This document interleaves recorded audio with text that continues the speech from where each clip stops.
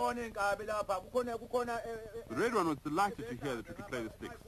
He said in idiomatic Zulu that it washed his heart clean to see people from the Western culture interested in his own.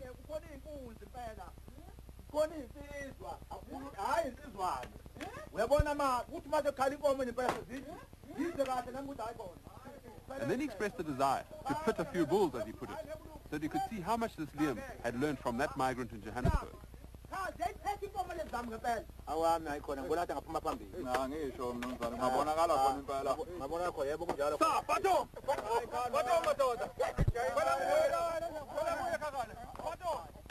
These two men are playing sticks, or ugudalindu.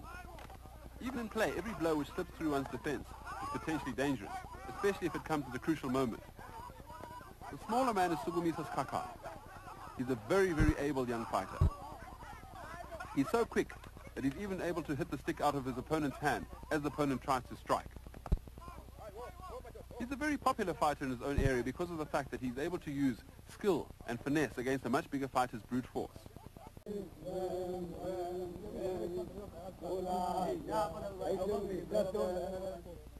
Sugumisa is forever on the lookout for a prank. Here he incites his older relative to a challenge approaching men by saying, "Who do they think they are approaching so arrogantly? My uncle, you are more than a match for all of them. Give them a go."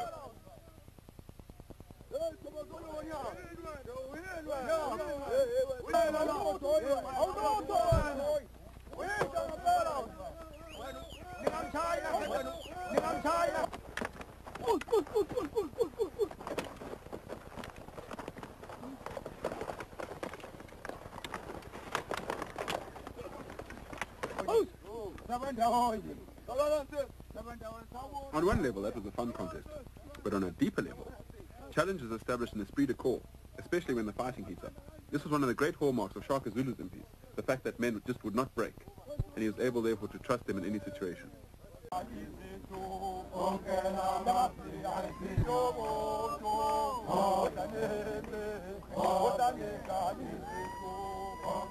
while we were in Zululand, we met two platoon captains who exemplify the difference between the blood feud on one hand and the fair fight on the other. The captain you're now watching exemplifies the blood feud. You've already met him, Mbomvu, the Red One. He and his people fled from the war-torn area of Msinga, territory of blood feuds. Feuds develop to blood, which under warlords become wars of attrition. Hit squads operate from Johannesburg to wreak havoc and disappear back into the city without trace. 3 of the Red One's unarmed warriors were shot while courting their girlfriends at a river.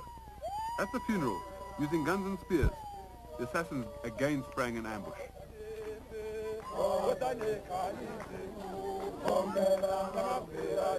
Homes burned through the night and cattle were driven off.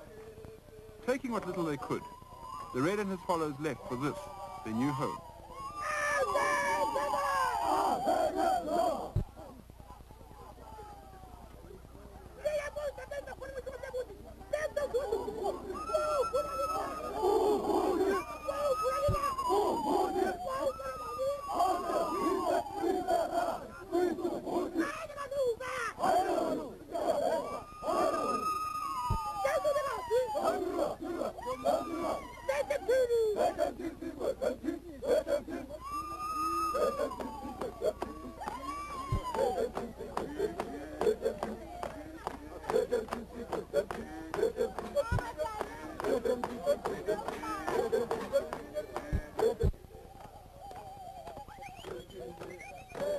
The other captain is Vice Biela.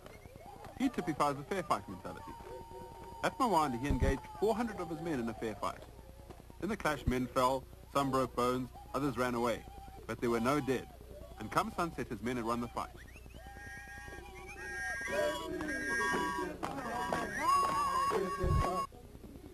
His horse, bugle and jacket are British military influences, which now have an intrinsic Zulu flavor.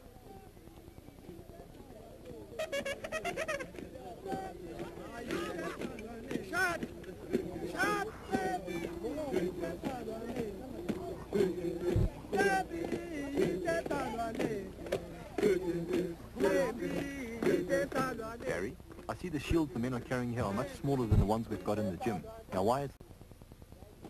There's still a strong military flavor to Zulu weddings, a legacy of the empire. Let me take you to a Zulu wedding where you'll see stick fighting in its natural context. People travel up to 30 kilometers over country like this to attend a wedding because of the fact that it's one of the most important on the Zulu social calendar.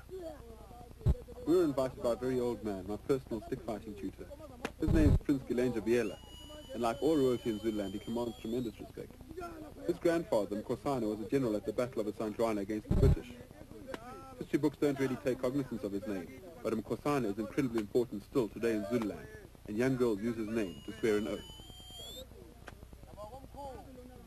As our party passes a settlement, a small platoon joins them behind us. They're fully dressed for the wedding. The sticks and shields, the living legacy of the warrior traditions.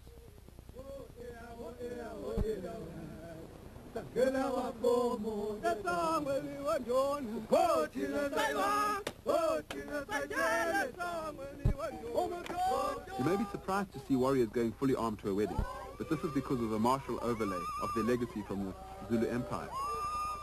So, instead of them going straight into a Zulu wedding situation, they go to what's called umgangelo, a muster of platoons, where the captains actually muster all the warriors beforehand. If there are any disputes to be settled, they're settled there on a hilltop, far away from the wedding itself. And once everything's been settled, the fights have been fought, the disputes settled, the captains then take the warriors down into the wedding situation where everyone is expected to behave themselves. And everyone who steps out of line in the wedding situation is liable for prosecution.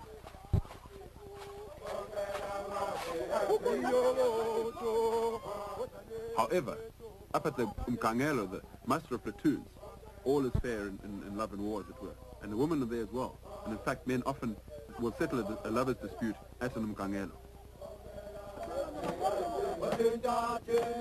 The bare-chested man is captain of his platoon, Indonesian thieves. Most of his men are young migrant workers just back on their Easter leave.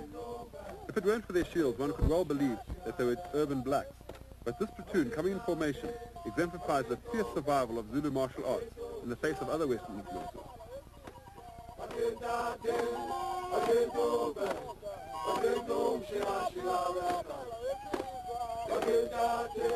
The colourful man on the side of the platoon is the second in command. He leads in the singing.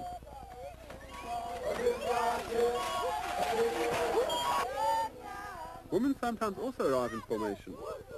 Shaka's biggest regiment, in fact, was Imvuthwamini, those who ripen at noon. It was a women's regiment.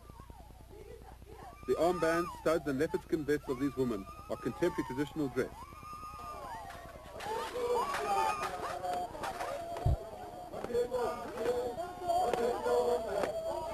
Traditionally, women were a psychic inspiration to their men at war. Today, women still herald in their men's platoons. They whistle, dance and ululate, and this brings out a mood of bravado in the men and cheers them on for what could lie ahead. There's an atmosphere of excitement and expectation.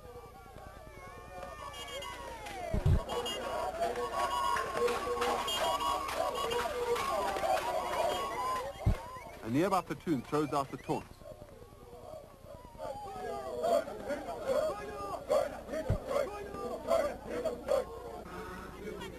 The captain shuffles his men into formation to accept the challenge.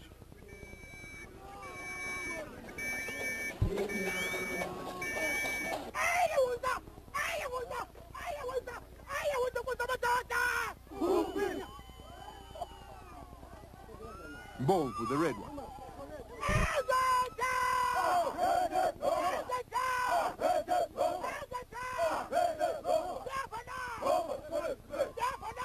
At the umgangelo, this muster of platoons, the men can challenge each other without disrupting the wedding itself. But the captains have to be tough to control the young hotheads, eager to prove their prowess.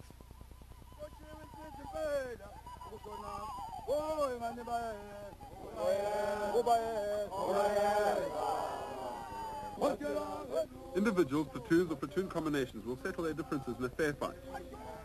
When, as now, there's no real enmity, the fighting will not be dangerous, but one gets a feel of what a serious clash could really be like.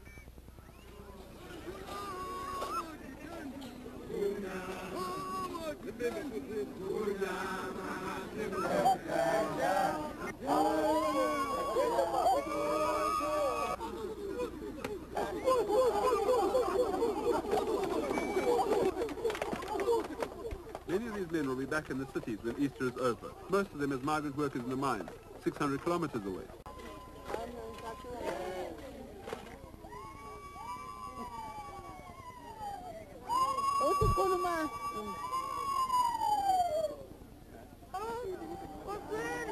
As the women dance, the men may gear or do their ritual war dance.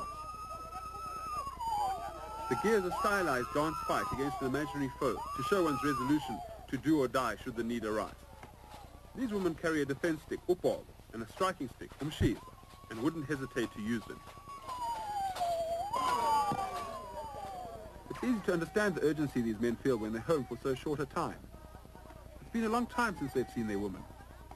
And also unattached men have to get promises from the girls before they leave. Scores have to be settled between people if some kind of honor has been slighted. All these factors together gel to make a very, very poignant and explosive atmosphere. Once the men are back in the city, their wives and their affairs are well out of their control. But they'll talk about the fights, of victory and of running away. And they'll talk about the woman who saw them and their acts of valor and the promises they got. The more sophisticated city men often call the migrants onduguyami, which means, where's my stick? Because when the migrants are in trouble, they always reach for their sticks.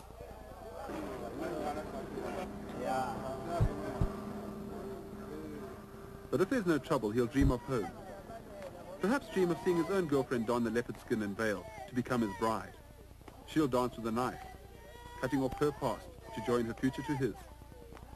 And he and his territorial group will arrive from the city, and by pinning money on the girls' heads, the world at large will know that they're no longer boys, but powerful men.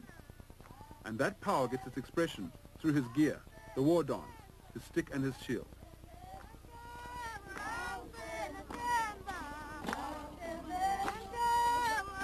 Just before sundown, the men will again play sticks, uglalindu, beyond the bounds of the wedding area.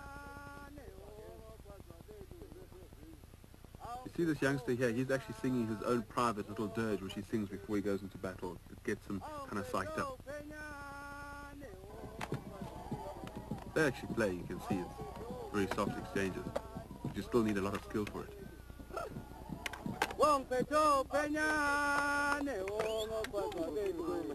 Someone's been injured, and they're just attending to his head quickly. The man in the suit is on the retreat. He's probably just come straight back from the city, possibly on the morning bus. People run in to separate them because they can see he can't stand up to the other fighter. Social restraints are very important in Zulu Stick fighting. This is Sugumisa's younger brother, actually. A very formidable fighter. Here he's just standing, singing his song, daring anyone to come and challenge him. But there are no takers.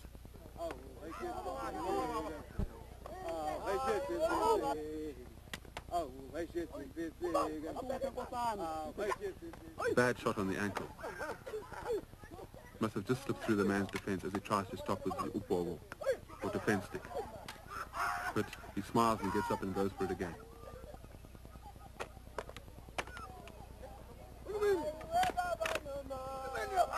The man below is trying to go on the outside and then swing inside.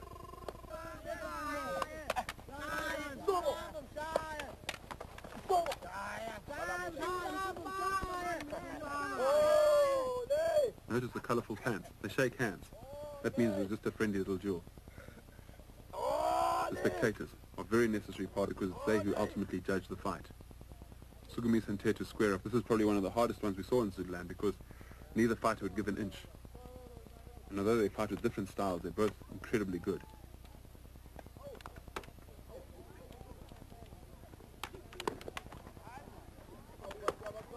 The shield has to move in your hand before you actually think about it. It's got to be an automatic reflex.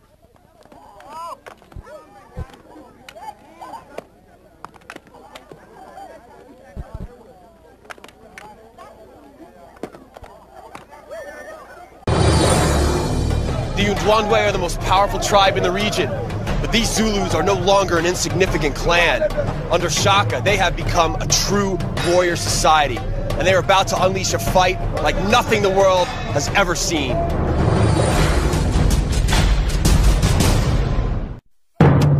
The Zulus.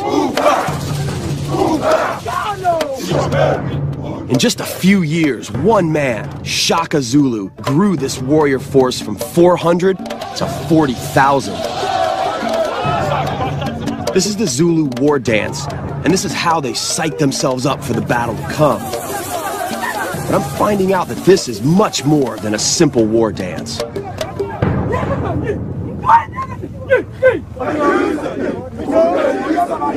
So, All right. so Barry, what is this man talking about right now? Okay, so he's the first guy. He's a senior prince.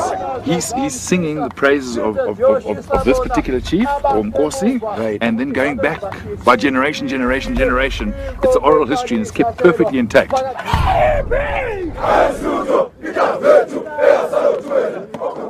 So when you stand up and you do your war dance, the rest of the guys all shout that behind you, and you jump, and they shout your praises about what you've done in your life And your family and your lineage. and everything. And it's just, I've done it because I used to do this stuff, and you just feel as if your heart wants to explode. You feel so strong because it's like a massive force behind your shoulders just driving you forward.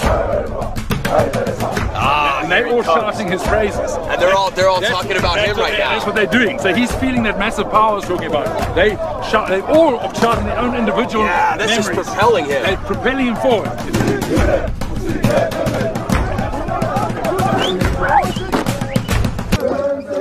Two very important, powerful shamans just put these bands on me. And what Barry told me this means is that all of their ancestors, all of the strength that they come is now with me. And that's a great gift, actually.